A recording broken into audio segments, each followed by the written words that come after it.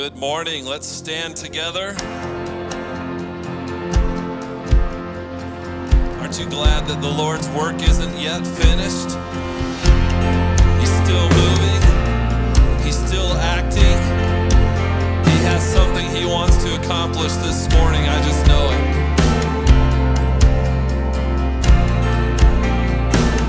I give you glory for all you've brought me through.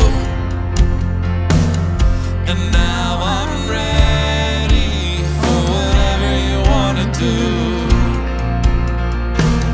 I'm moving forward to follow after you. And now I'm ready for whatever you want to do. Your presence is an open door. We want you, Lord, like never before. Your presence is an open door. So come now, Lord, like never before.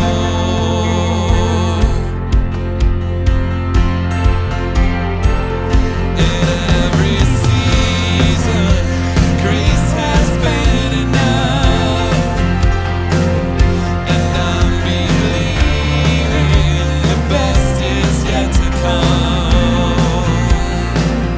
The cross before me, my hope on things above, and in you, Jesus, the best is yet to come. Your presence is an open door. We want you, Lord, like never before. Your presence is an open door. So come now, Lord, like never before.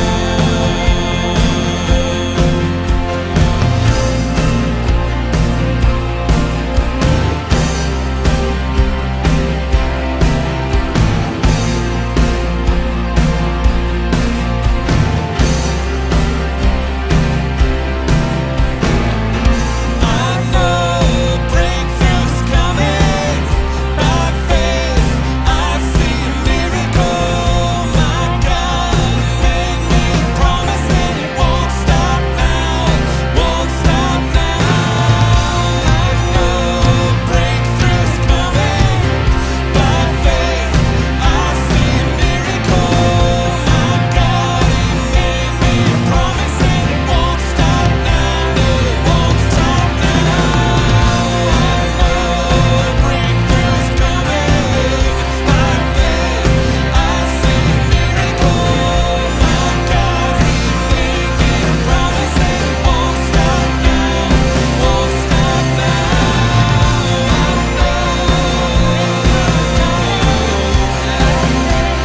I see a miracle. My God, He made me promise, and it won't stop now. Won't stop now.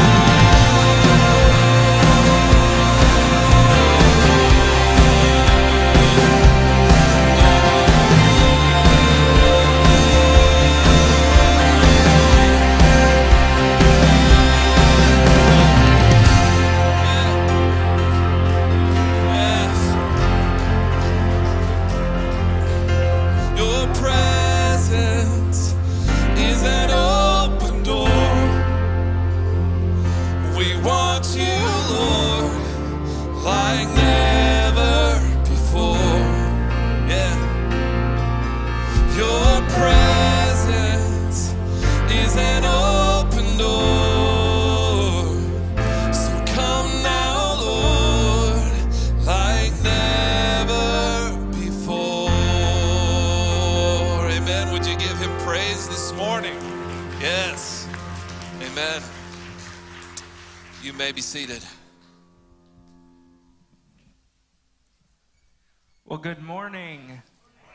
I'm Pastor Brad. I'm one of the pastors here, and we just want to take this time just to welcome you and say thank you for worshiping with us this morning, whether you're here with us in the building or if you're worshiping with us online. If you're with us online, Carly is hosting you guys today all the way from St. Louis, so go ahead and hit her with a Let's Go cards in the chat. That would be appreciated. Not many Cardinals fans here, so that one. But yeah, make sure to interact with her in the chat. And we also just want to take this time just to remind you or maybe let you know for the first time about what we call our central hub. So if you're here with us in the building, there's a QR code on the screen behind me as well as on the posts if you're on the sides of the worship center, that if you get your phone out, open your camera app and point it at that, it'll take a link will pop down you can click on. That'll take you to our central hub. If you're with us online, there will just be a link provided in that chat you can click directly on. And that'll take you to our central hub, which is just kind of all things connecting point. If you want to join or see our prayer wall or submit a prayer request to be on the prayer wall, that's there. If you need to get in contact with the church office or a pastor, there's a tab for that. But also, if this is your first time with us, there's a tab that just says, I'm new. And then if you would just fill out a few simple questions on a form that'll pop up, that just helps us kind of know who's here with us, helps us with our tracking. And if you do that for me, I would love if after service you meet me at our Next Steps table, which is right in front of our You Belong Here wall out in the lobby. And we have a couple different gifts we'd love for you to choose from and get in your hand just to tell you thank you for worshiping with us, and we appreciate you being here with us.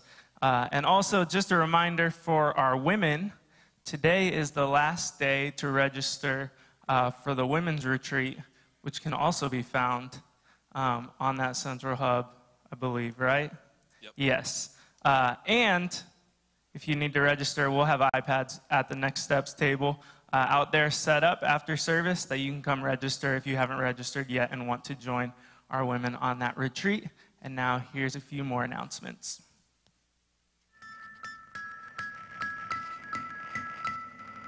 The next opportunity for baptism will be Sunday, August 28th. Baptism is all about going public with your faith, a step we take to tell the world that we follow Jesus. It serves as an outward symbol of a commitment made in our hearts.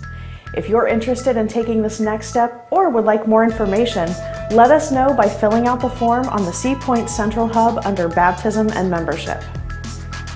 Our August featured community partner is the Friendship Home, a nonprofit that helps survivors of domestic violence and their children find physical and emotional safety.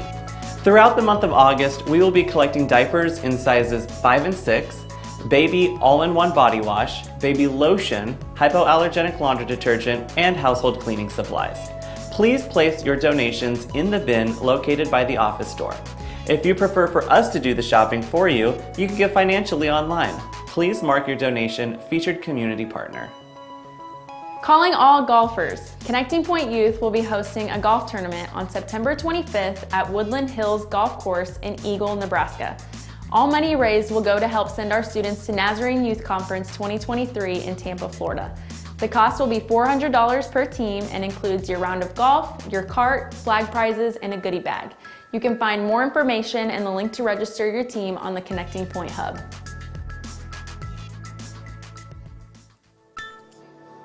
Let's stand together again.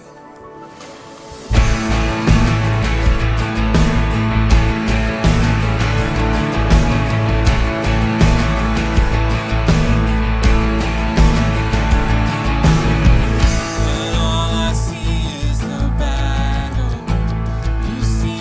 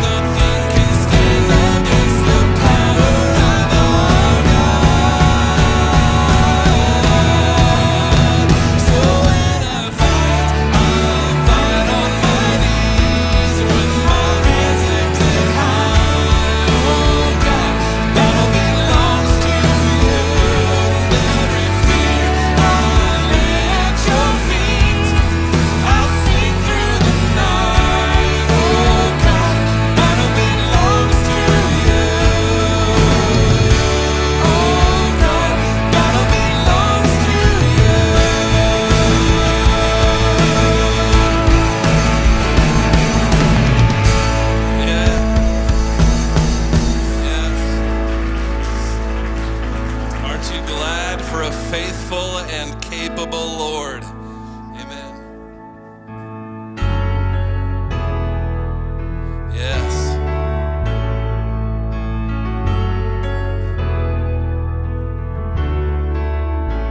Just ask the waves if they're still at the mention of his name.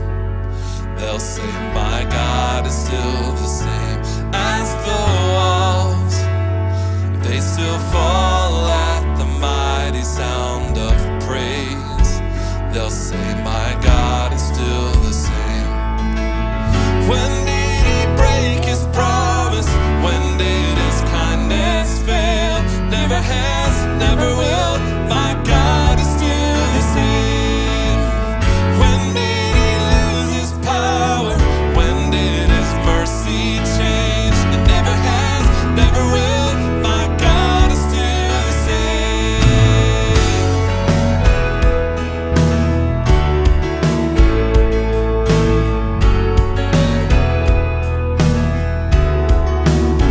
Just ask the ones who prayed in desperation if they're hurt.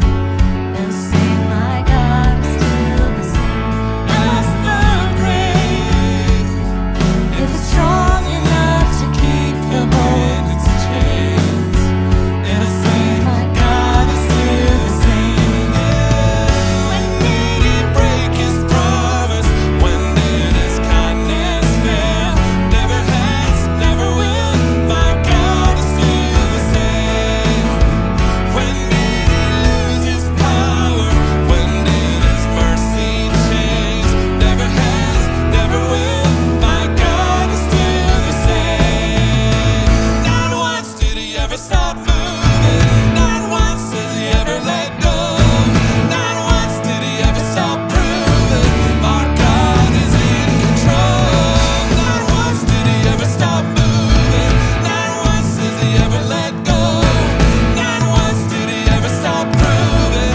Our God is in control. Did he break his promise? When did his kindness fail? Never has, never will. My God is still the same. When did he lose his power? When did his mercy change? Never has, never will. My God is still the same. Not once did he ever stop moving.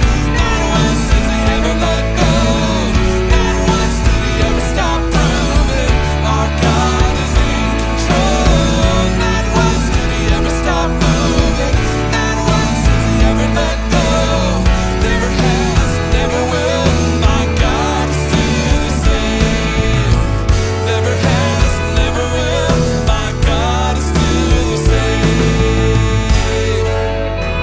Yeah, my God is still the same. Amen. Yes. Amen. You may be seated.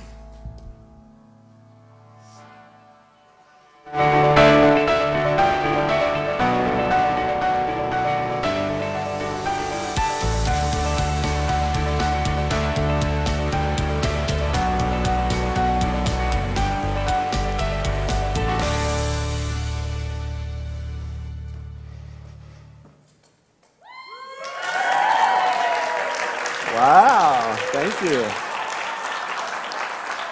I don't know if I'm supposed to say I'm back or what, but it's good to see you all this morning. We missed you. I'm glad that you're here after being gone for 7 weeks. It's good to be back and see all of your smiling faces. I think most people are smiling. There's a few who haven't decided if they're happy yet, but maybe by the end of the service you'll get there. But it really is good to be back. We missed you. And I think I say this every time when I take any kind of extended leave at all. But it's true, is that, it's always good to go places and experience different things. But it's always great to come home. That there's no place like home. And Laura and I had the privilege of visiting a number of great churches throughout the country while I was gone and meeting with some great ministry leaders who really built into us, and it was a great experience. But all along I was reminded that I really love this place. And this is a great ministry place, and we missed y'all. And I'm glad, though, that you were in good hands while I was gone. You definitely were. So, yeah, say thanks to the staff.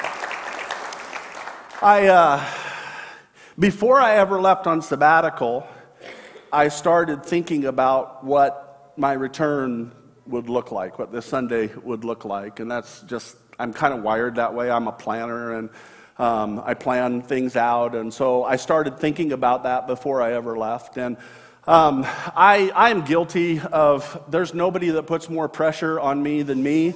And so, for whatever reason, whenever I thought about this moment, I kind of, in my mind, had this self-imposed pressure where, like, when I came back, there would be kind of like this Moses moment, you know? Of Moses, after meeting on the mountain with God, comes down to the people and gives a "Thus saith the Lord" moment. And I had thought about, what am I going to share? In fact, and I don't know what you all kind of had in your mind, or if you ever even thought about it at all, but yesterday morning I came in and the worship team was here practicing, and I walked into the lobby and Justin Rabel was in the back, and he was like, "Oh man, I thought you'd have like a long beard and be eating locusts after being out in the wilderness for all that time." And I can't even grow a beard.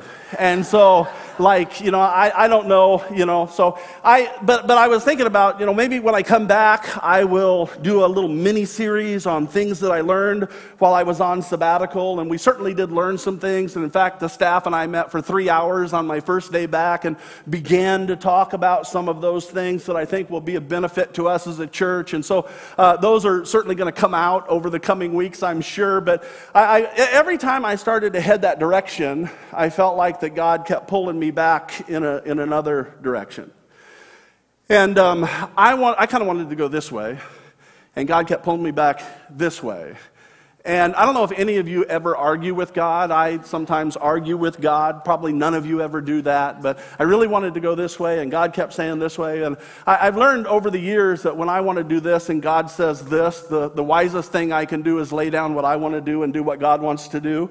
And so that's what we're going to do this morning, if that's okay. And if it's not okay, too bad, we're going to do it anyway, because I would rather please God than anybody else. And I just believe that He's got a great word for us this morning. He's really been working this in my heart for about 4 or 5 weeks.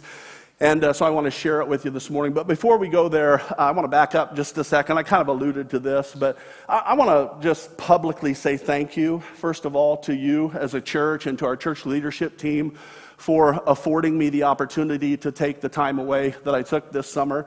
I knew that I needed it, but I didn't realize how much I needed it until I took it. And didn't understand all of the reasons why I would need it. I discovered sabbaticals kind of like life. You make your best plans, and then life happens, and you just gotta kind of roll with it and adjust. But we really needed that time to focus on some things that we weren't aware that were going to pop up, and we're thankful that we had the time. God knew, and so we're thankful for that. But thank you for that. And I want to I've done this privately, but publicly, again, I want to say thank you to our pastoral staff.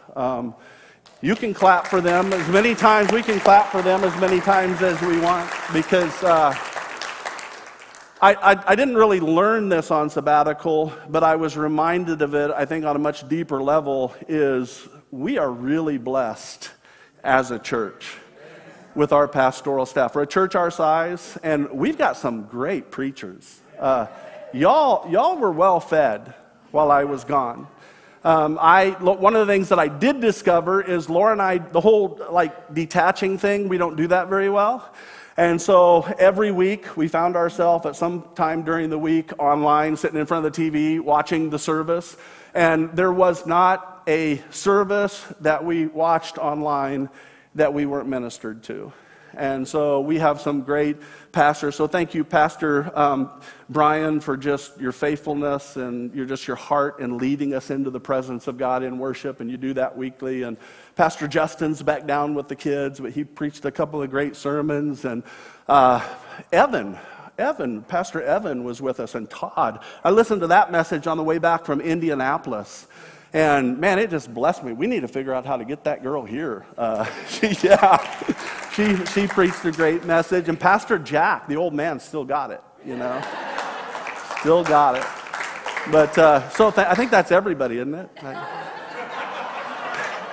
Pastor Brad, I didn't forget Pastor Brad. I like to give Pastor Brad a hard time because he needs it every once in a while, but did a great job. I want to begin this morning with just a question. I wonder if there's anybody in this place who you need a miracle in your life.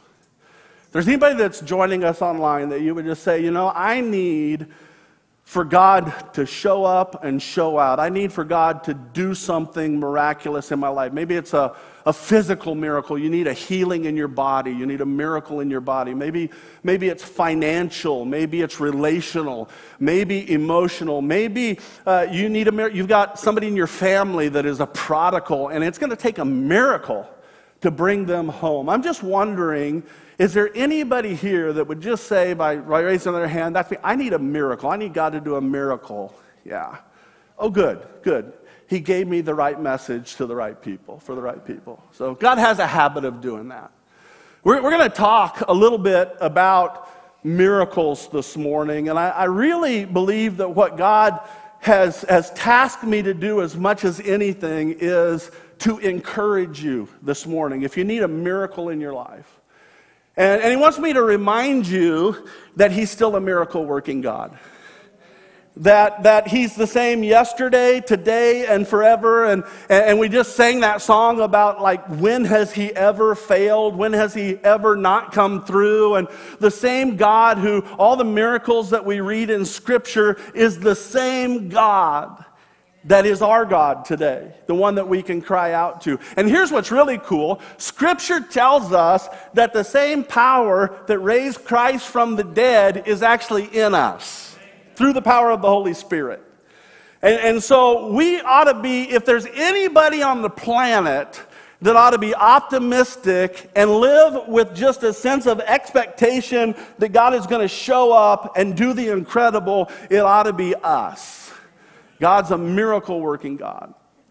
And I'm just going to preface what I have to share with you this morning is when it comes to the miracle-working power of God, I am in no means an expert. I certainly don't consider myself to be an expert in that area. In fact, I'm still an infant.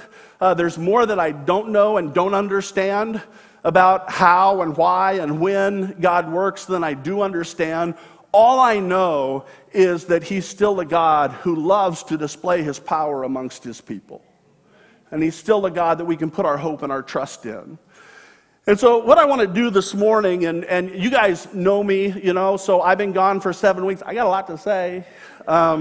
We got a lot to cover in a short period of time, and I'm going to go as fast as I can. But I really want to do 4 things this morning. I want to just begin, and just as kind of a foundation, I'm going to give you kind of the ingredients that I think need to be included in every miracle. That this is, once we have these things in place, it's fertile ground for a miracle. I'm going to give you the ingredients for a miracle. I want to look at one of the great miracle stories found in Scripture, one of Jesus' greatest miracles, and we're going to kind of pull a few things from that. And then I want to talk a little bit about why sometimes there tends to be a delay.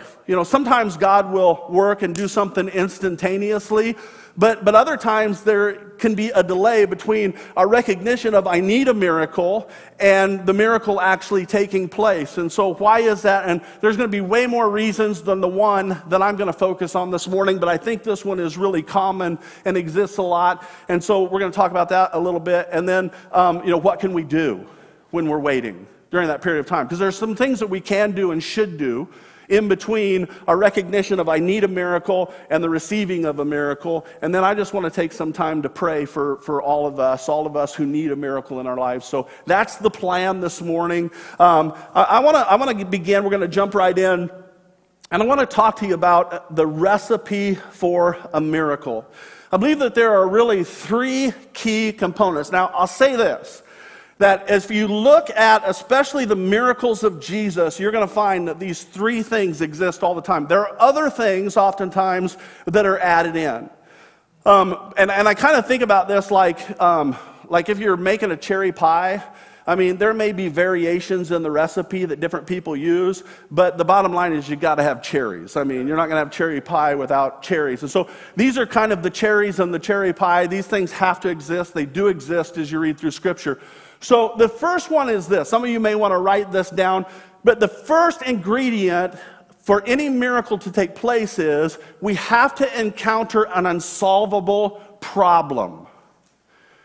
There has to be an unsolvable problem that exists. And what I mean by that is that whatever the circumstance that we encounter in our lives, if we can fix it with our own wisdom, our own strength, our own talents, our own resources, then we don't need a miracle because we can handle it.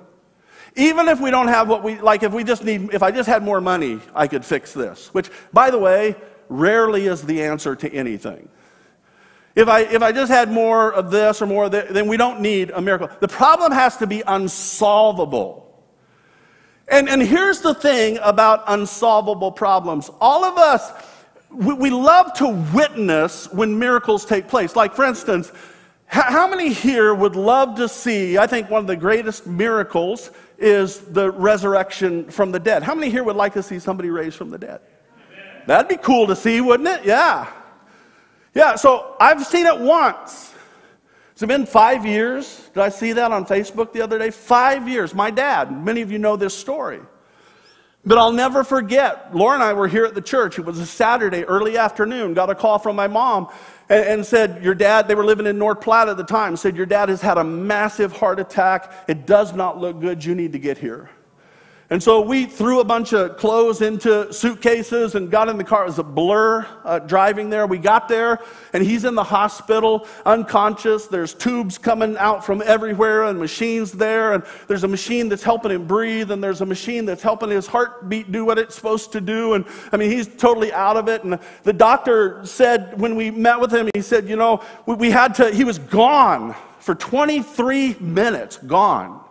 We shocked his heart something like 17 times or something like that. And finally, we got it to where it was beating, but we have to have this machine on him. We have to have this machine on him. And we just want you to know that even though he's somewhat stable, we don't know, it very well could be bad news. That don't get your hopes up. And even if he regains consciousness, we don't know how much brain damage they're going to be. This was Saturday. And God's people started praying. You guys took that Sunday service and hijacked it and just prayed over him. And people literally around the world were praying for him. This was on Saturday afternoon. By Monday, he's sitting up. His heart's beating on its own. He's breathing on his own. No machines. We're still not, you know, the jury's still out on the brain damage, but no, totally healed. Raised to life. Yeah, some people would clap for that.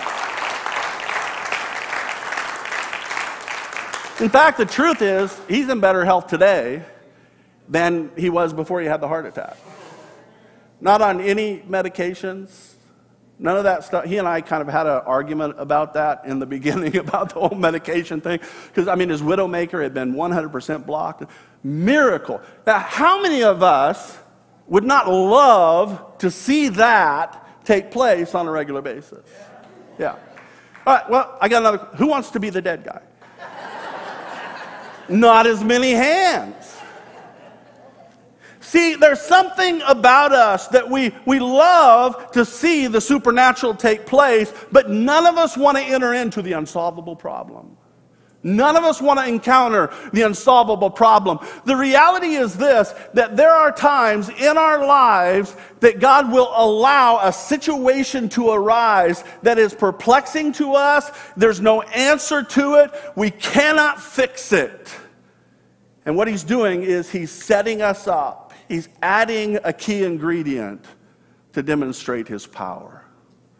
An unsolvable problem, that's the first ingredient. The second ingredient is the most obvious, is that we need a power greater than ourselves. Again, if it's something that we can solve in our own power, we don't need a miracle. We need a supernatural power. We don't need something to take place in the natural. We need something to take place in the supernatural. We need a miracle worker. Fortunately, I know one. His name is Jesus. And he's still the same today as he was yesterday. He still has the same power. He hasn't lost any of his power.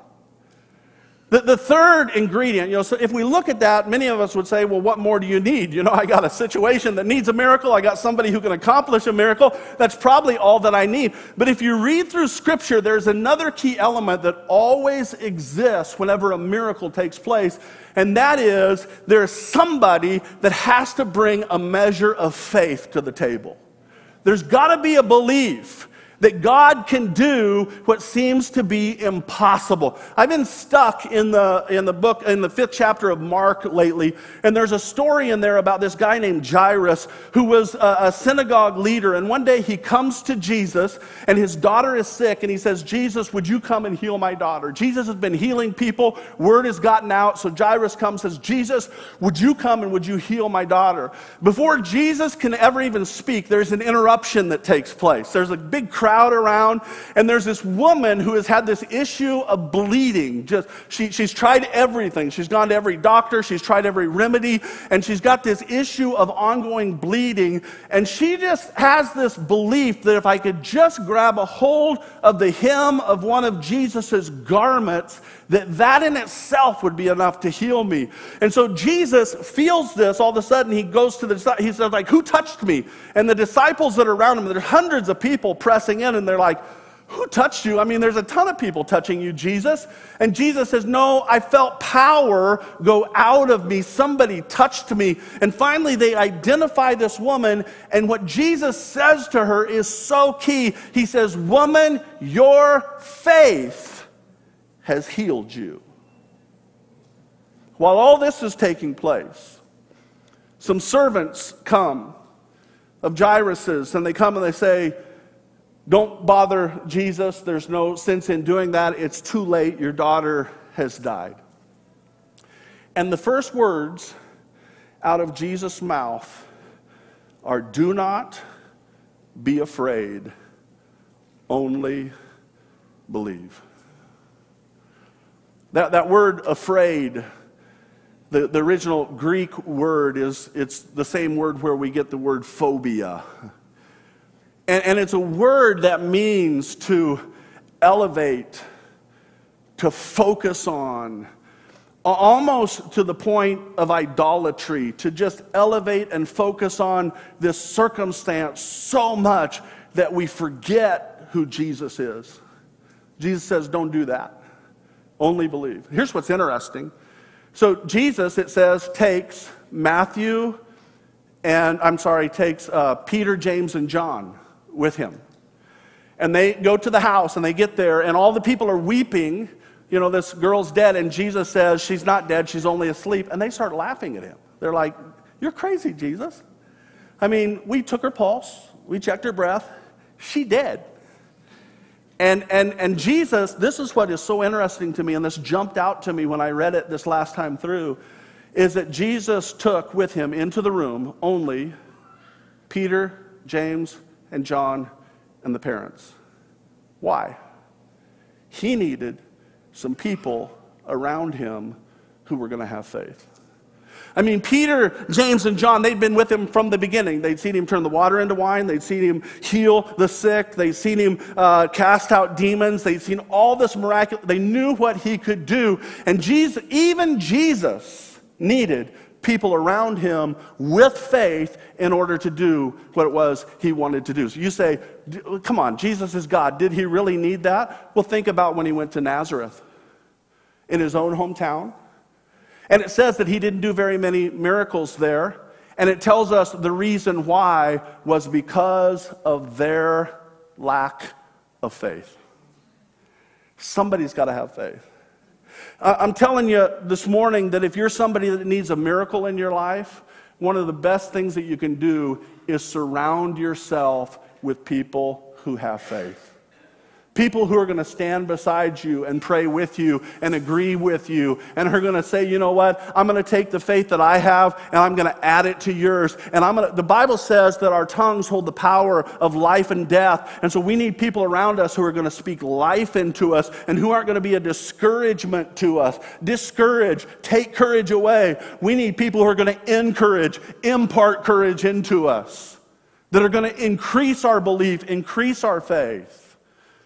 So we need to remember that, man. I'm telling you what, if you've got a situation in your life that appears to be unsolvable and you just don't know the answer to it, you can't figure it out, and you believe because you know there's a power greater than yourself, man, you've got the prime ingredients for a miracle to take place. This is what happened in the story I want to talk to you about this morning. It's interesting. This particular miracle is the only miracle of Jesus outside the resurrection of Jesus that is recorded in all of the Gospels. Matthew writes about it, Mark writes about it, Luke writes about it, John writes about it. We know it as the feeding of the 5,000. I'm going to look at John's Gospel primarily. It's found in John chapter 6. And really, it says the feeding of the 5,000s, but scholars tell us that it really ought to be more like the feeding of the 20,000. Because in those days, only men or heads of households were counted whenever people gathered together. And so Matthew tells us that there's 5,000, but they're not counting women and children. So scholars say it could be as many as 20,000 that are there. But I just want to read this story to you. It's found in John chapter 6. I'm going to be reading from the NIV version this morning, and I'm going to start reading with verse 1. And we'll put it up on the screen as well. But it says, sometime after this, Jesus crossed to the far shore of the Sea of Galilee, that is the Sea of Tiberias, and a great crowd of people followed him because they saw the signs that he had performed by healing the sick. Then Jesus went up on the mountainside and sat down with his disciples. The Jewish Passover festival was near. When Jesus looked up and saw the great crowd coming toward him, he said to Philip, "Where shall we buy bread for these people to eat?" He asked this only to test him, for he already knew it, or already had in mind what he was going to do. Well, Philip answered him. He said, "It would take more than a half year's wages to buy enough bread for each one to have a bite." Another of his disciples, Andrew, Simon Peter's brother, spoke up. He said, "Here's a boy with 5 small barley loaves and 2 small fish. But how far will they go among so many?" Jesus said, "Have the people sit down." For there was plenty of grass in that place. And they sat down. About 5,000 men were there. And Jesus then took the loaves, he gave thanks, and distributed to those who were seated as much as they wanted. He did the same with the fish. And when they had all had enough to eat, he said to his disciples, "Gather the pieces that are left over, and let nothing be wasted." So they gathered them, and they filled 12 baskets with the pieces of the 5 barley loaves left over by those who had been eaten. What an incredible miracle. What an incredible miracle. I want to kind of hone in on a minute on the key verse, which I think is verse 6. It says, he asked this only to test them. He asked this only to test them. Turn to your neighbor and say, this is a test. Okay, wait. I mean, maybe I wasn't clear on that. Like out loud. And you actually got to turn to somebody. And then you say it like out loud, this is a test. Okay. I'll never make you do that again, I promise. We hate it when we have to do that. But I remember, some of you guys remember this when you were kids. I remember when I was a kid, we had 3 stations on television. And every once in a while, you'd be watching one of them was PBS, so like nobody, well, maybe there was 4, I guess. I don't know. There wasn't very many, but you'd be watching your program, and in the middle of it, there would be this rude interruption. There'd be an obnoxious noise, and then you would hear a voice that would say, "This is only a test of the emergency broadcasting system. If this were an actual emergency, then instructions would follow." You guys remember that? They did this. We became trained because of that message, that we became trained to tune in and watch for whatever came next. That in the case of emergency, there would be instructions that were given that would help us be able to make it through whatever it was we were going to face in that moment. This is the same language that Jesus is using here in this text. He is testing his disciples here in order to accomplish something. He's using these circumstances, this unsolvable situation, in order to test his disciples. Some of you say, well, does Jesus really do that? Does he test us? Absolutely he does, and absolutely he will. Scripture says he'll never tempt us, but you can be rest assured he will at times test us. And we'll talk a little bit more in a bit about why, but I'll just say this. I believe that Jesus is doing something here in order to test his disciples, in order to prepare his disciples for the greater things that he had in store for them.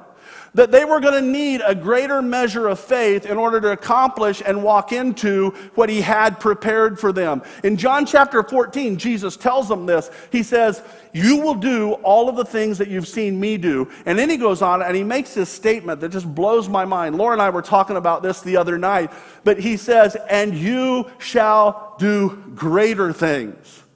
See, Jesus, in his 3 years of ministry on this planet, gathered the 12 around him, and his goal for them was to prepare them for the greater things. Whenever you're being tested in life, it's not to tear you down. It's not because Jesus is upset with you. It's because he's preparing you for something greater. That's good news. I'm preaching way better than you guys are responding right now. He's preparing us for greater things. He will test us. And so it was a test. Someone once said this. They said, "A faith that has not been tested is a faith that can't be trusted." A faith that's never been tested is a faith that can't be trusted. And so understand this. There are times where God will test us, and the reason that he'll test us is he wants for us to have a faith that we can trust in, a faith that we can hold on to, a faith that when the storms of life come and when impossible situations come, we're not going to be shaken because we're holding on to the one that we know can solve the unsolvable problems. And he's testing us.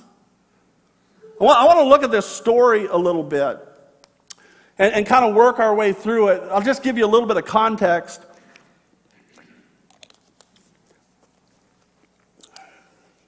I'm preaching like Brad. I had to take a drink there.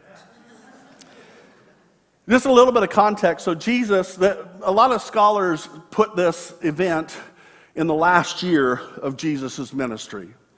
And so Jesus has had some time. He's been going around the countryside, and he's been performing miracles. He's healed the sick. He's made lame legs walk again, made them whole. He's healed lepers. He's cast out demons. And so everywhere that Jesus goes, word spreads ahead that Jesus is coming. There's the thinking that maybe this guy really is the Messiah, the Savior of Israel. And so wherever he goes, crowds gather. Well, Jesus takes the disciples and they go out into the countryside, away from the towns, away from the people. But the people find out that Jesus is in the area. So all of a sudden, this large crowd begins to gather around Jesus. And Jesus sees the crowd. In Matthew's gospel, it says, when Jesus saw the crowd, he had compassion on them. Man, can I tell you this morning, Jesus is still a God of compassion. That when he looks at us, he has compassion upon. When he sees the situations that break our hearts and the situations that cause us pain, he's not hard. He has compassion. He looks with eyes of compassion. And he sees these people, and his heart is filled with compassion. And he turns to Philip, and he says, Philip, where are we going to buy enough groceries to feed all of these people? And I'm sure Philip, I tried to put myself in his position, and I'm sure Philip is like, there's 11 other guys here. Why are you picking on me, Jesus? Well, scholars tell us there's a couple of reasons. One is that Philip was from that area. His hometown was Bethsaida, which is the closest town to the area where this miracle took place. And so in my mind, I just kind of imagine as Jesus and the disciples are traveling and they're coming into that area, Philip, just in the natural course of conversation, he's talking with his buddies, and he's like, this is his home. He's like, man, over here, you see, that's where I grew up over there, and there's where I went to high school over there, and this is the pond where me and my buddies, we used to go skinny dipping over here, and, this is where you can get the best fish. They got the best fish and chips, and they got the best ice cream, and stay away from this place over here because my cousin Lolli worked there, and one time he spit in the food and the health department came in. And so, Philip knows the area, and he knows where it would be possible to get food. So Jesus asked Philip. The second reason is Philip had been with Jesus from the beginning. So Philip had been with Jesus for the very first miracle. Philip was there when at the wedding they ran out of wine. And Philip saw how that Jesus didn't send the disciples out to just, go buy a bunch of cheap wine and bring it back and give it to the people. He witnessed Jesus take bathtub water and turn it in to the best wine that they had ever tasted. He had witnessed that. And so he looks at Philip and he says, where are we going to get enough groceries? And Philip is like, Jesus, this is impossible. Even if we had 8 months' wages and everybody just got a bite, and even if you sent me to Hy-Vee and you sent Peter to Russ's Market and you sent James to Sam's Club, we still couldn't get enough food for these people. Philip hadn't got it yet. Quite yet. He said, this is an impossible situation. The very next verse, now I'd read this story a lot of times. I had never picked up on this before. But the very next verse says that Jesus didn't ask him about bread because he actually intended for him to go buy bread or to go shopping, because Jesus already knew what he was going to do. Guys, this is just Jesus being sneaky. I suspected this for a while, but Jesus, I think, was sneaky. If you don't read through the Gospels and see Jesus with a glimmer in his eye and a chuckle under his breath, I don't think you're seeing the right Jesus. One of the things I love about that series, The Chosen, that has come out, is I love how it emphasizes the humanity of Jesus. It's like Jesus was somebody that you'd like to be around. People just wanted to be around him. And Jesus, in this point, he's just being sneaky here. He's testing Philip. It's a test. And again, Philip's been with Jesus from the beginning. He's seen the miracles. And so Jesus tests Philip, and he's like, Philip, what should we do? What do you think that maybe we ought to do in this situation where there's not enough food and we've got all these people? I wonder, do you have any ideas? What could I, as the Son of God, maybe do in this situation? It was a test. And Philip missed it. He's like, Jesus, you're asking me this, and there's not even a Costco anywhere. What am I going to do? He freaks out. Mark's gospel tells us that Jesus says, okay, so what do you have? And all of a sudden, Andrew steps up. Andrew's been silent to this point, but Andrew steps up, And he says, we've got this little boy who's got 5 barley loaves and 2 small fish. And I love one of the things, if you read through, Andrew doesn't get a lot of mention in the Bible. But if you read through, especially the Gospel of John, most of the time when Andrew shows up, he's bringing somebody to Jesus. He brings his brother to Jesus. He brings some rando Greeks to Jesus at one point in time, and now he's bringing this little kid to Jesus. I'm just wondering, what if we just lived life like Andrew and just brought people to Jesus? I mean, what if we just lived our life and said, man, you got to meet this guy that just made the biggest difference in my life, and I want to come to church with. I want you to come to church with me sometime and just experience something that's really important to me. Just come and see, come and check it out, man. I want to talk to you for just a minute about the greatest decision that I ever made in my life. What if we were just like Andrew and we just invited people, we brought people to Jesus? And so Andrew says, we've got a couple little fish here. Jesus, I wrote this down. Jesus will never ask us for more than he's already given to us. He'll never ask you for more than he's given to you. He just says, what do you have? What is it that you have? And as his followers, He does expect out of us, this is part of following Jesus, he does expect us to give back to him what he's given to us. When I was on sabbatical, I met with Pastor Joel Atwell, who's the lead pastor of the church that I served at before I came here. And they're in the beginning stages of they've been needing to build for years. Their worship space is like a sanctinasium, so it's a gym and it's multi-use space. And they don't have any children's space, and they don't have really dedicated youth space. And so they've been needing to do this for years. And so finally they hired an architect at the place where they're going to do this big building project and add to their building. And I asked him, I said, with your plan, how much do you think this is going to cost? And he said, somewhere around $12 million. Big price tag, isn't it? That's what I did, was ooh. And he said, but the cool thing is, he said, we've got a couple of guys in our church that God has really blessed them, and they each have committed $1 million apiece. And I'm just, I didn't say that to him, but this is what was going on in my mind. And I know none of you probably ever do stuff like this, but in my mind I was like, I wish we had a couple millionaires in our church. I wish we had somebody who could give $1 million in our church.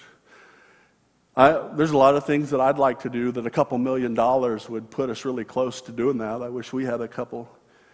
And in the midst of that, God spoke to me, and really clear.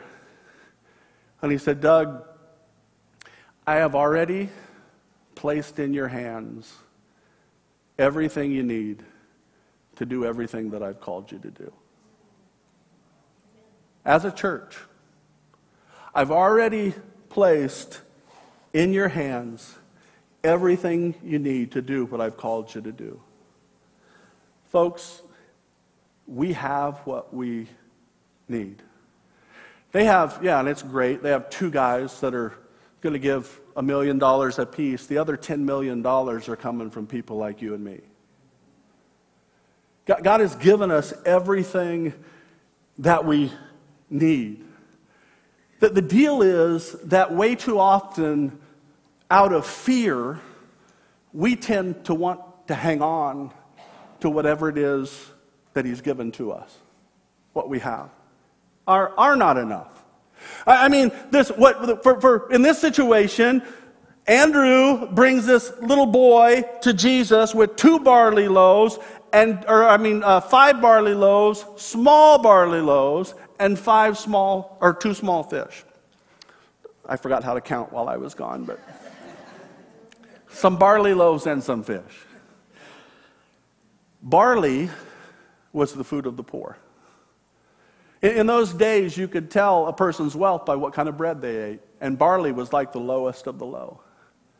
And so here's Andrew, and he's bringing to Jesus. He's saying, Jesus says, what do you have? Whatever it is that you have, bring it to me.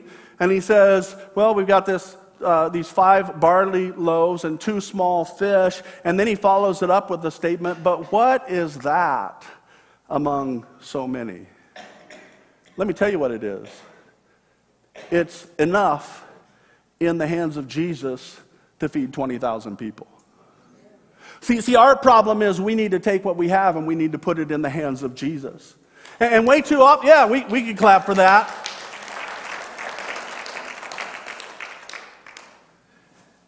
Way too often, out of fear, we tend to hang on to what we have, and we're like, what about me? And what about I gotta look out for me, and I gotta make sure that I have enough for me, and I've got my future to think of, and I've got retirement to think of, and I'm not sure that I'm gonna have enough to take care of myself, and I'm just not in the right position to give now. But when I get more, then maybe I'll give. And Jesus reminds us here, he says, no, no, no, no. What do you have now? Bring me what you have now.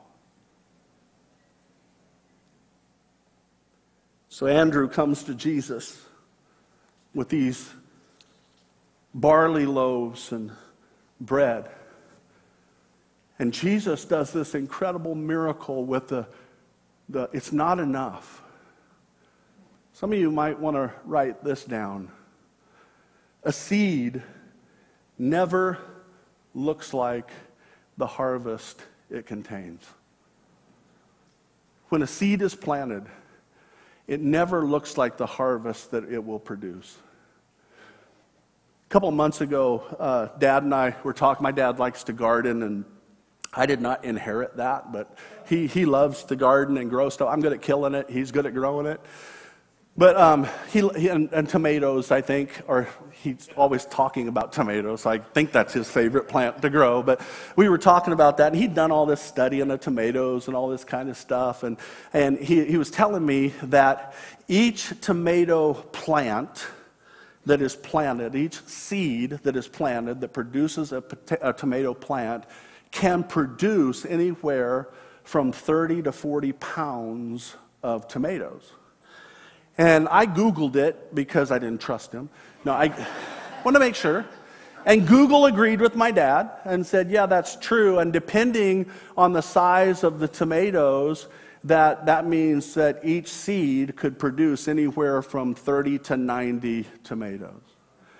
And so I asked him, I said, you got any tomato seeds? I don't even know what a tomato seed looks like. So he brought me this envelope, and there's like 10 or 12 of them in here. And I have one here in my hand, and everybody see that? I don't know if the camera can see that. Bryson, come here. Come here. Just to make sure. So a lot of you think he's just doing this, and there's nothing. There's a seed there, right? Yep. Yeah. He verifies there's a seed. Can you? And he's, yeah, you can have it.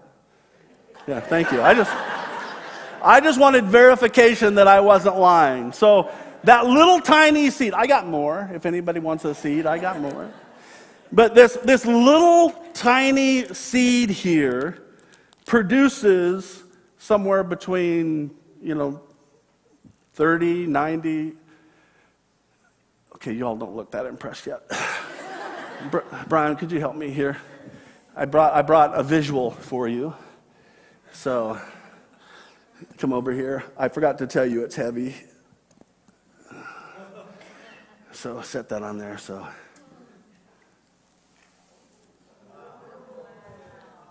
now you're impressed. All right. This is a visual congregation. So, this little tiny seed, when it's sown, has the potential to produce this. Wow.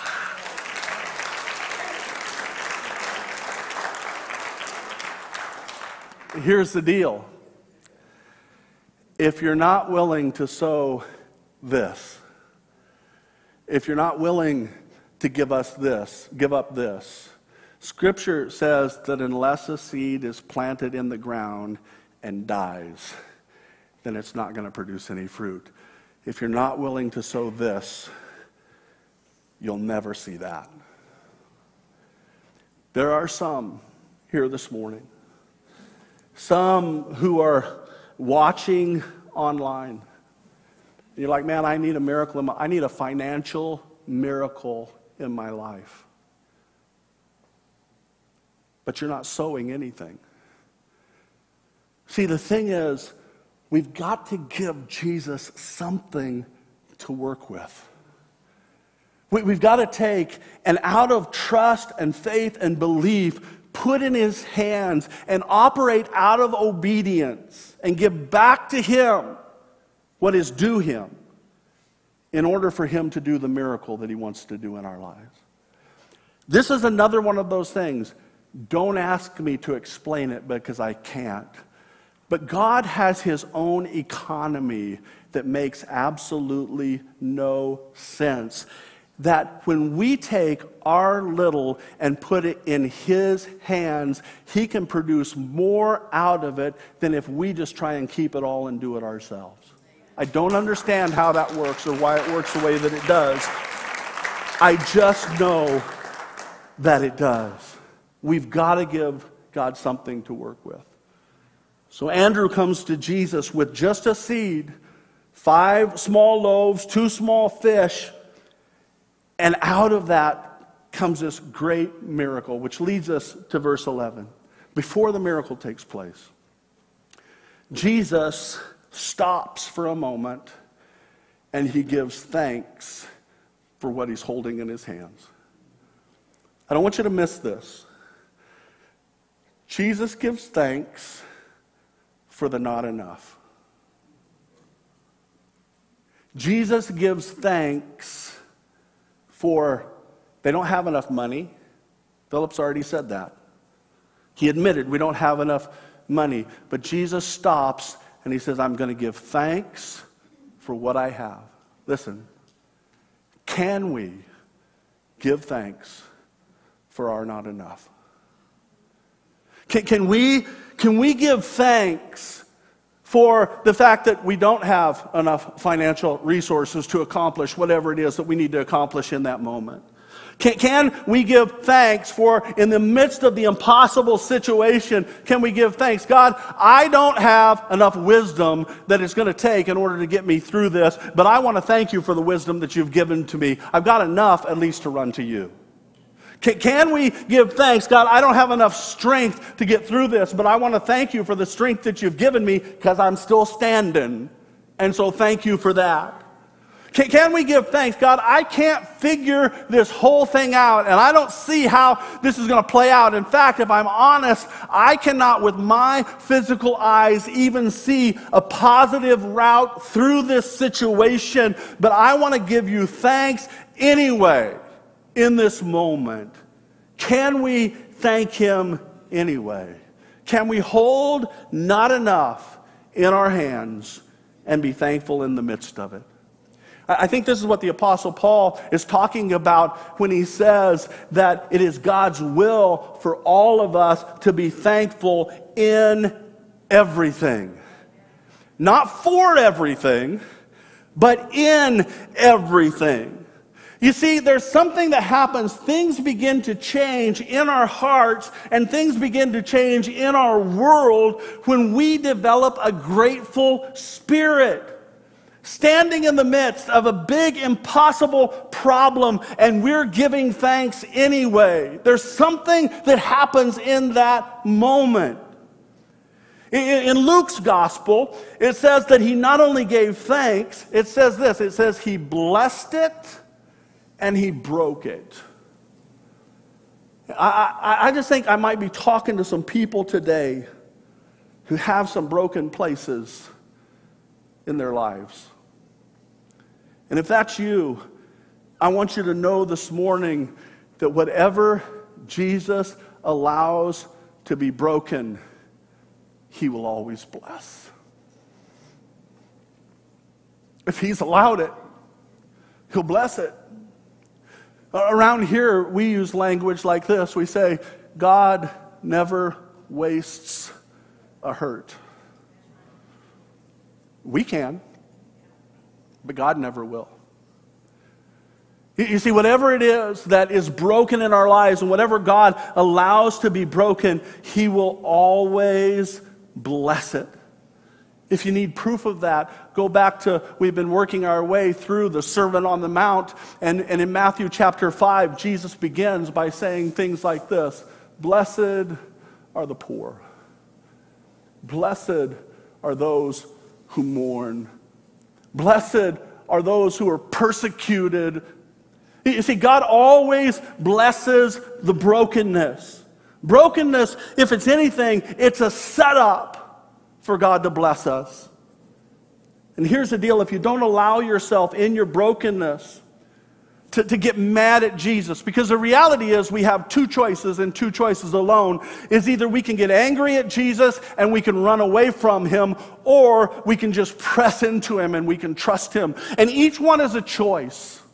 And here's the deal: if we don't allow ourselves in our brokenness to get mad at Jesus and run from Jesus, but instead we run to Him, then He will take the very things in your life that are the most broken, and He will use those very things in a greater level, on a greater level, than any of the positive things that you see in your life. He will use your brokenness more than He'll use your talent. He will use your brokenness more than He'll use your abilities. In fact, the very things that oftentimes we think disqualify us in regards of God, are the things that He tends to work through the most. Man, that's the way that God works. God never wastes a hurt. I want you to, again, look at verse 11. This is important. We're almost done here, but I think it's interesting. Jesus does this miracle. The bread is distributed. The fish is distributed. And I want you to notice how much they got. See, Philip is talking about, we could do this, and if everybody just got a little bite, we still wouldn't have enough money to do this. Jesus does this miracle, and it says that they got as much as they wanted. In other words, they received as much as they chose to receive. They got as much as they wanted. Listen, there's a spiritual principle here that I don't want us to miss, that God's Word, it will feed you as much or as little as you want it to feed you. What we receive in our time in prayer, we will receive in direct proportion to as much or as little as we choose to connect with God in prayer.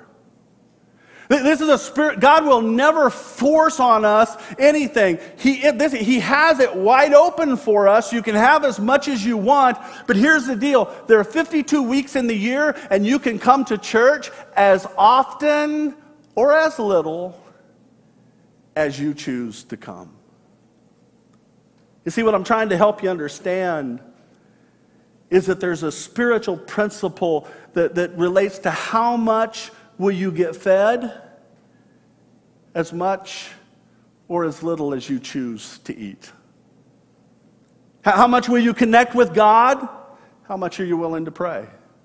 How much are you willing to spend time engaged in worship? How much will you get blessed? How much are you willing to tithe and give away and operate under that spiritual principle? How much will you get encouraged? Well, how much are you going to be willing to give yourself over to connecting and spending time with the people of God? They ate as much or as little as they wanted. Wow. Folks, this is the truth. We can have as much or as little as we want. We can see God move in our lives as much or as little as we want. This is the awesome part of this, is that God, or Jesus, took this not enough. He blessed it. He broke it. He gave thanks for it. They ate as much or as little as they want. And then they gathered up more than they had when they started. God will always, He's the God of exceedingly, abundantly more than we can even think of or imagine. That's who He is. He's still a miracle-working God. So, real quick, I'm going to ask the band to come. And sometimes, and I don't understand why, there are times when all of the ingredients are in place. There's the unsolvable problem. There's belief. There's a miracle-working God that's in place. And there are times where sometimes there's a delay. There's this testing time. James talks about, in James chapter 1, that we can consider it all joy whenever we go through trials of many kind, because there's a purpose behind it. It's that testing that produces endurance, which in the end brings perfection or maturity into our lives. It's this idea, again, of preparation for greater things, that God wants to do greater things. So that certainly is one of the big whys behind why is it sometimes that there's a delay. But what I really want to just leave you with this morning is, what do we do in that time between the need of the miracle and the miracle taking place when we're waiting? I'll just be honest with you. There are some miracles that Laura and I have been praying for and waiting for over 15 years. If things are going to change in this particular area of our lives, it's going to take a miracle of God for it to happen. There's a couple things that we're just praying for and waiting for. They haven't happened yet. What do you do in that period of time? I want to give you just 3 things here. Number 1 is remember what we've been talking about. In those moments when you begin to question, remember this is only a test. God is doing something in me in this season, that He's delaying this moment, this time. He's delaying it because He wants to strengthen my faith. He wants to give me something that I can hold on to. He wants to pull me deeper into His heart. Remember, it's only a test. The disciples, again, they were training for something greater. It's really interesting because this wasn't the only test that the disciples encountered. If you read earlier in John's gospel, there was a time where they were out on the Sea of Galilee and a storm comes up. Jesus is asleep in the front of the boat and they think they're going to die. They're like, oh, the storm, we're not going to make it. And Jesus is sleeping. Jesus wakes up and says, "Peace, be still." And this thing that they thought was going to kill him goes away. He does this miracle, the Sermon on the Mount. Immediately after this, they take their 12 baskets. How many disciples are there? 12. One for each of them. As a reminder of the miracle working power of God. And Jesus says, I want you to get in a boat. I want you to go to the other side, and I'll meet you over there. I'm going to go up on the mountain to pray. So they get in the boat.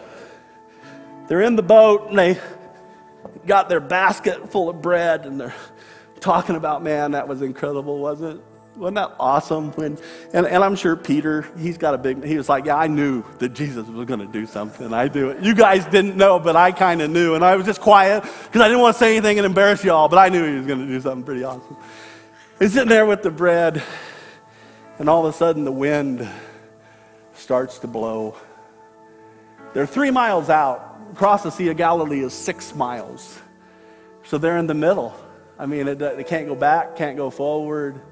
The wind is blowing and the waves are rising and the sea is rocking and they're in this little boat. Jesus is up on a mountainside this time watching them. And they did what we do. Whenever we face storms, they forgot what they were holding right in front of them, what Jesus had just done. They had forgotten the miracle. He's already done this miracle once, and they forgot about it. And it says that Jesus was up on the mountainside, and now He's watching them. And He comes down, and He walks on the water, and again, calms the storm. Hey, can I tell you this morning that we serve a God who walks on the things that scare us to death. He walks on them. And what Jesus was doing here, I thought about this. I thought, so what Jesus was doing was he was trying to get their faith to a place where they trusted him when he was right there physically with them in the boat. He wanted them to be at a place where they could trust him when he was on the mountain watching them. But where he really wanted to get them was there was going to come a time when he was going to be hung on a cross, he was going to be crucified, he was going to be buried, he was going to rise again, and he was going to ascend into heaven and be seated at the right hand of the Father. And he wanted to get them to a place where their faith was so strong that then they would go out into all of the world with an unshakable faith that would revolutionize the planet. See, that's what he was after. That's what he was doing. And I just wonder, while you're waiting, maybe God is doing something like that in your heart and my heart. Maybe he wants to produce something that is greater than you can imagine. Remember, it's only a test. Number 2, I think it's important that we worship while we wait.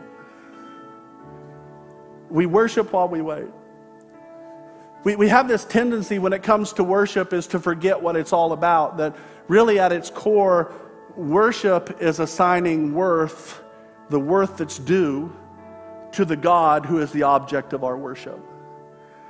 And instead of doing that, regardless of what our circumstances is, we tend to operate in such a way as I kind of like this song, so I'll worship to this one, but I don't like that one, so I'm not going to engage in that. Or, this was just a cruddy week, and I don't really feel like worshiping and so on. But this week was a great week. I mean, everything went my way, and so, I'm going to worship, and what we do is we make worship about us. We make it in that moment about our circumstances. And ultimately we're not even worshiping God, we're worshiping whatever's taking place in our life in the moment or whatever it is that we like. Listen, God is worthy of our worship for one reason and one reason alone, and it's because he's God. He's God. And he's worthy. Some of you may have seen this last week, within the last 2 weeks. Bill Johnson, who's the pastor of Bethel Church out in Redding, California, which is where a bunch of the songs that we sing on Sunday morning come from, but his wife, Benny, passed away after a long fight with cancer. And Laura and I last week, we sat and we watched her memorial service, and he spoke at the service. I have no idea how he was able to do that. And then I think she died, the service was like on a Wednesday or Thursday or something like that, and then he spoke the following Sunday, and we watched that too. And he made this statement. He said, we don't have the option of choosing whether we'll experience pain and loss in this lifetime. That it's just a part of living in a fallen world. It's a part of sin, and we're all going to go through it. We don't have the option of choosing. What we do have the option of doing is when pain comes into our lives, will we use that as an excuse to push God away? Or will we use it as a propellant to drive us further into his heart? And he said, the interesting thing is, he said, I just want you to know that I have chosen in the midst of all of this, not just to go deeper into the heart of God, but I have chosen to worship him in these moments. He said, don't get me wrong, I'm hurting, I'm devastated. But I've discovered that when I get to heaven, there will be no more pain. There's not going to be any tears. There's not going to be any heartache. And he said, I'm going to stand before the throne, and out of the joy that wells up in my heart, I'm going to sing, holy, holy, holy, holy is the Lord. Worthy, worthy, worthy is the Lamb that was slain. He said, and in that moment, it will be the fullness of joy. But he said, what I've discovered in my loss is that I have an opportunity now in this life that I will never, ever have on the other side of heaven. that I have the opportunity to worship him in my pain.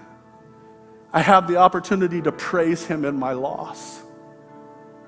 And folks, this may be what people talk about when they talk about the sacrifice of praise. I don't think most of us understand really what that is, to really sacrifice in our praise and our worship. And in those moments when there's a delay, we have the opportunity to just worship, to praise him for who he is. Praise him not because he's not our magic genie doing what we want him to do in this moment under our control, but because he's God who loves us. And there will come a day when we'll understand it all. And we'll be able to say, when we understand, we'll be able to say, and God, you have done all things well. And so we need to worship. The last one I'm going to leave you with is this. Is while we're waiting, we need to remember that God has a perfect track record. That he's never failed, never lost a battle, never made a mistake, never forgotten about anybody, never misjudged. He's never failed. He's always come through. And not everybody understood it in the moment all the time. Maybe that's why we sing that song, by and by, when the morning comes, we'll understand. But he's got a perfect track record. And I just want to remind you this morning, I want to encourage you, this is the God who loves you. This is the God who is for you. And what I want to do, we're going to wrap things up, and, big surprise, I went over on my time limit, so, oh well. But I want to invite you to stand. And if you're here this morning and you're in that place where you say, you know what, this was for me today. I'm facing an unsolvable problem. If God doesn't come through, I need a miracle. I need him to touch me today. Then what I want you to do, I want to pray for you. And I'm not going to call anybody out or anything like that. I just want to pray over us this morning. And I'm going to ask you that if that's you this morning, just in a posture of receiving, to take and just kind of put your hands out, palms up. And I just want to pray this prayer over us this morning. Father, what we recognize that we need more than anything else in this moment today, Holy Spirit, is what we need, is we need you to breathe upon us. We need you to intersect our impossible situation, Lord. We need you to touch us. We need you to do what we cannot do for ourselves. We believe that you are a miracle-working God. And so this morning, Father, as there are many of us who are standing here in this place, and probably many more who are worshiping online, are saying, include me in this. I'm there. I need a touch from you, Lord. Father, today we cry out to you because we know that you are a miracle worker.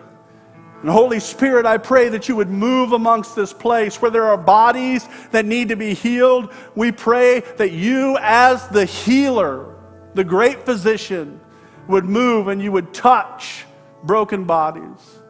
We pray over those who are suffering with cancer today, and we know that we have those among us. Father, I pray for a special healing touch today. I pray for tumors to be shrunk and disappear. I pray, Father, for you to do what only you can do. Cancer doesn't scare you at all. There are some who have been fighting it for years, and this morning, Lord, I pray for just the breath of your Spirit to rest upon them today. Father, there are others who are in need of other physical touches today, and I pray again that you would just breathe on them, Lord, in Jesus' name.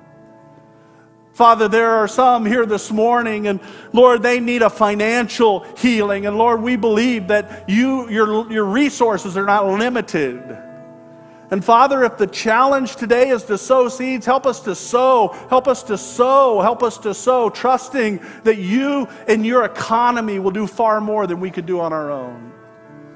There are those who need healings in relationships, Lord. There are some here this morning, and if the truth were to be known, it looks like their marriage is dead. And God, we believe that you're a healer of all things. You're a restorer of all things. And I pray that in this moment you would sweep in and you would begin to do a healing work. Lord, we pray over prodigals that have run from you, and there are parents in this room who their hearts are broken because of the state of their children. And today, Lord, we cry out to you, bring them home, Lord. Put people around them who love you and would minister to them on your behalf and would speak truth into their lives and would show them and demonstrate your love. Awaken them, Lord, to the truth of who you are and how much you love them. The healing that is available. Lord, just sweep through this place today and do what only you can do. Lord, I believe that there are some you're touching right here in this moment. And Father, for those of us who maybe we walk out from this place and we're still in that place of waiting, I pray that you'd help us to keep our eyes fixed upon you, that we would continue to run into your arms and not away from you, and that we would trust you. And we're going to pray this. And as a sign of belief, we're all together going to say this together. Amen. In Jesus' name. Ready? And all God's people said, amen. In Jesus' name. Amen. Let's stay standing and sing this together also as a declaration of this truth. God is still the same today. Amen.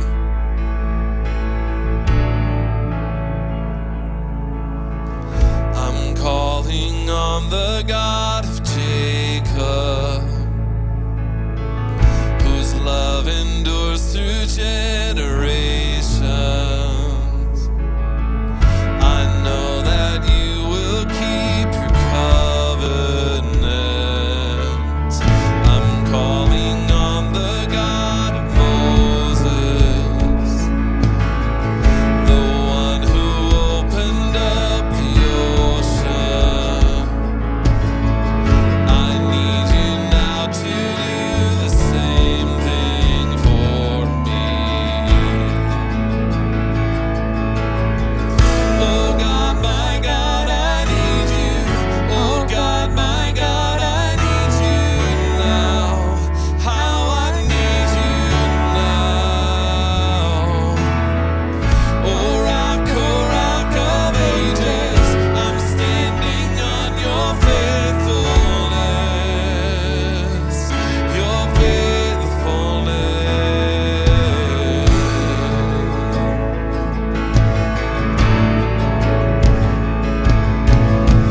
I'm calling on the God of Mary,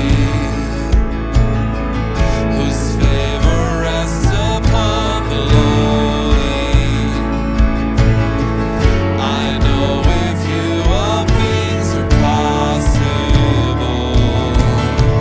I'm calling on the God of David, who made a shepherd boy courageous. I may not face Goliath, but I've got my own giants. Oh God, my God, I need you. Oh God, my God, I need you now. How I need you now. Oh rock of ages, I'm standing on your faithfulness, your faithfulness.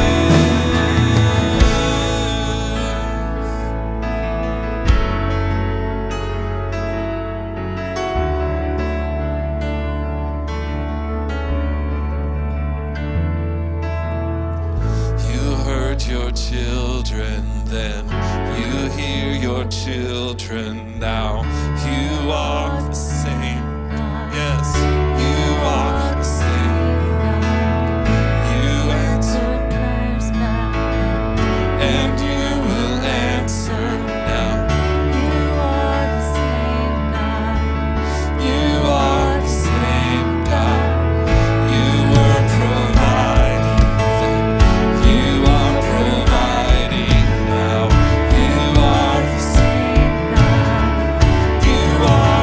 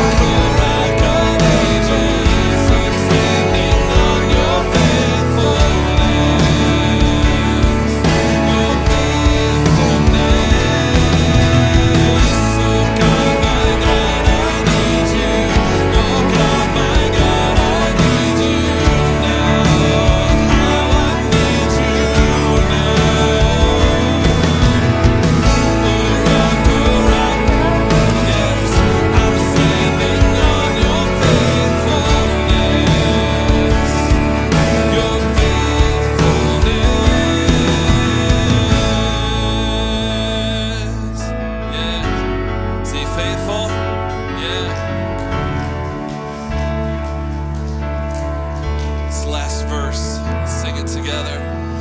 I'm calling on the Holy Spirit, yes.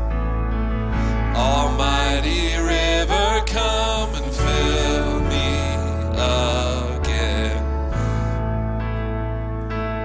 Come and fill, yes, again. One. Come and fill me again. Amen. Yeah. Amen. God bless you. We will see you next week.